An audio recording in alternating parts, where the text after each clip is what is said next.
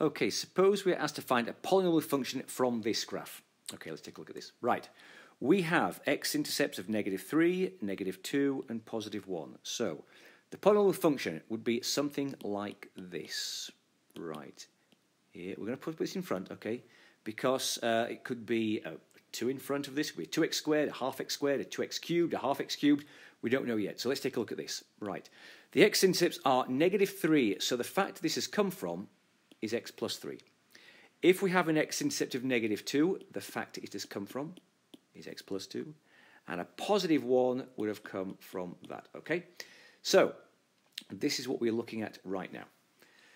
Okay, now then, we also have this here. We have a y-intercept of 0, 3, okay? Now, if we didn't have this a in front, if I set all the x's equal to 0, okay?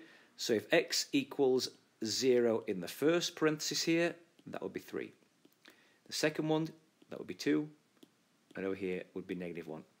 If x equals 0 and I multiply all these together, I should get -6. But of course, I don't, do I? Okay? So that's why we have this a here.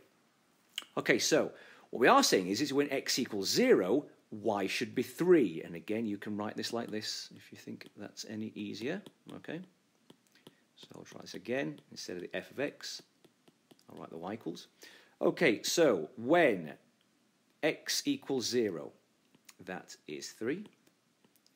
The next one is 2. And finally, we have -1. Okay, remember when y equals 3. Okay, when x equals 0, y equals 3. So I have this. That is -6a. Divide both sides by -6. A should equal -1/2. So the actual function, if I go back up here and erase this, should be -1/2.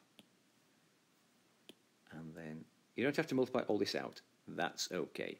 If you did, you'd end up with an x cubed. Now let's just check about this, okay? So because if you did multiply this out, you would have an x cubed, okay? X times x times x. It's a negative leading coefficient, and can you see this does look like a negative x cubed graph. Rises to the left, falls to the right. It has 1, 2 turning points and 1, 2, 3 x-intercepts.